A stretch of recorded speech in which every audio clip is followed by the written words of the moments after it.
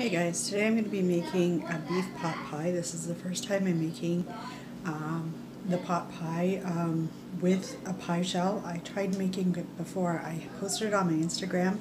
I did a chicken pot pie, but I didn't have the pie crust. So instead I used a parathas. They're like Indian flatbread. And it actually turned out pretty good, but I wanted to try it with a pie shell. So I thought I would record this and show you how I made it, and hopefully you'll feel inspired to try making it yourself or trying different recipes. So I'll show you how I made the beef pot pie. Okay, so ingredients so far, depending if you want the pie crust on the bottom and the top, you can use a whole package of this. I got the Pillsbury pie crust. There's 2 crusts in one for a 9-inch pan. So this was thawing in the refrigerator, and then you're supposed to leave it out for 15 minutes to room temperature. So the 15 minutes is up. I have my oven preheating. It's supposed to be at 450, but I don't want my crust to burn, so I have it at 350. What I'm gonna do is put it in sorry, don't mind my messy kitchen, I didn't clean it up yet. In this Pyrex 9-inch pie pan. I'm just gonna put the bottom crust in, bake it, and I have it on low so that the crust doesn't burn. I don't want the edges to burn. It says to cover it with foil and have it at 350, but I don't want it that high, so I'm going to do it lower and just keep an eye on the pie crust. So I have that in there. It's going in there. And then I have my leftover beef roast that we had for the Easter long weekend. We made it on Sunday. Today is Tuesday. So we have this much meat left. What I'm going to do is save some of it and make sandwiches for the kids, because I'm not sure how they're going to like the pie because they're very picky. So I'm going to cut a couple of slices and make sandwiches for them, and the rest of the meat is going to go in the filling for the pie. So what I did was I took the juices from the bottom of the pan and I put it in my pot with a bouillon beef stock cube, and I added about 3 cups. It might be a little bit more depending on how saucy you want it. I just did 3 mugs of water with it, so I just have it on low. I'm just letting it warm up and get kind of bubbly, and then I'm gonna add the vegetables that I want to put in there. So while that's warming up, I am going to do the pie crust. Okay, this is the first time I'm dealing with pie crust, so bear with me. They're packaged in 2 little bowls. One for the top, one for the bottom. Let's start with the bottom.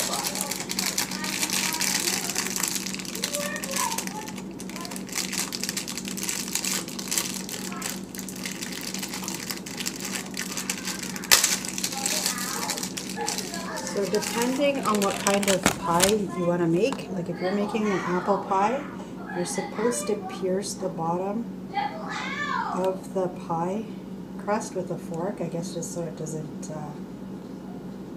burn and it stays even. I'm not 100% sure, that's what I'm guessing. So just roll it out. Be very careful you don't tear it. And then just place it in the pan. It's kind of hard to film it with a stand.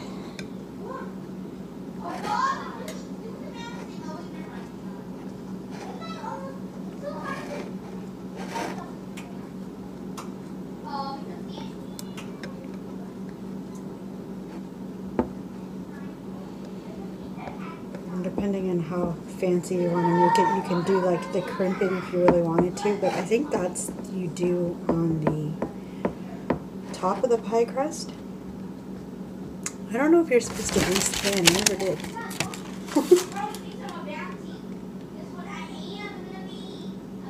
No, place it in an ungreased pie plate. Glass recommended. Good.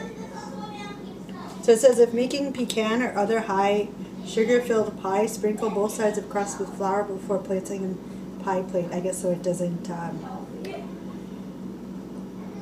burn and get sticky to the plate.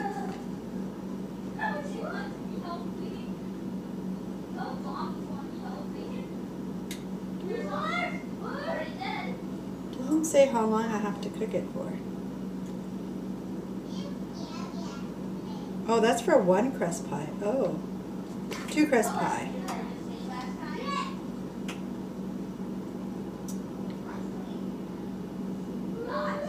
Maybe I don't have to cook it.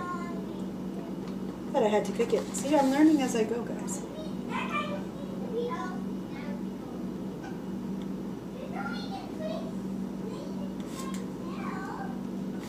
Okay, so the pie shell is ready. I don't think I have to cook it.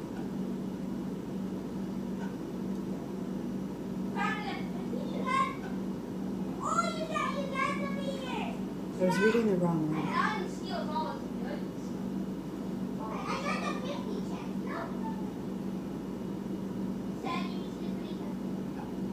Okay, so this is ready. I'm just going to leave it, and I'm going to just wait for the vegetables to, this filling to get ready, warmed up. So I'm just using this no-name California blend mixed vegetables. You can use any vegetables you want. This one has carrots, cauliflower, and broccoli. And I'm also adding some frozen peas and carrots as well. You can add corn if you want, potatoes. I can't have corn, so I'm not going to put that in because of my colitis. And my kids don't like potatoes, so we're going with these. I know the kids will eat the broccoli and cauliflower and the carrots. The peas, it's kind of hit or miss. Sometimes they eat it, sometimes they don't. So that's what I'm going to be adding to my stock mixture. And to make it thick, you can either add a little bit of cornstarch or flour. I'm going to add flour to this because when I did it with the chicken pot pie, it turned out like it was like a nice consistency to it. So that's what I'm going to do. Now I just have to wait.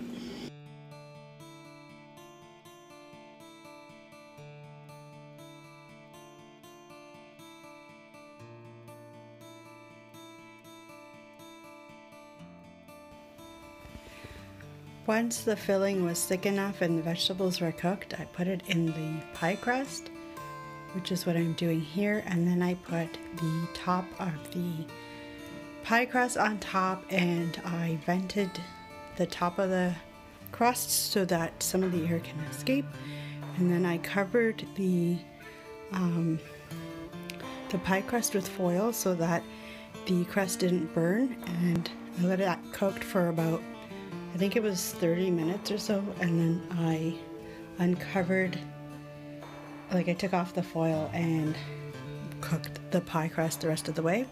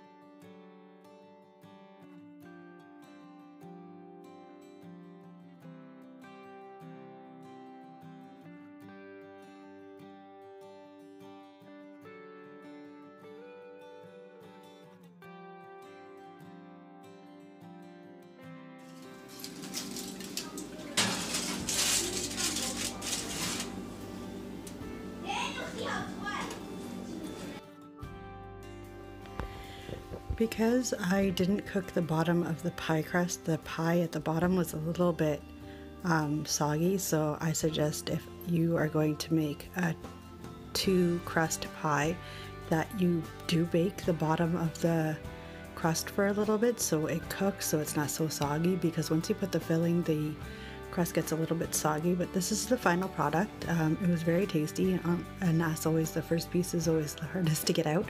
I did cook the pie at a lower temperature, but I cooked it for longer, so it did turn out well, and I really enjoyed it. My husband also enjoyed it as well. So please make sure you like and subscribe, and if you want to see more of these videos, please comment in the comment section below. Thanks, bye for now.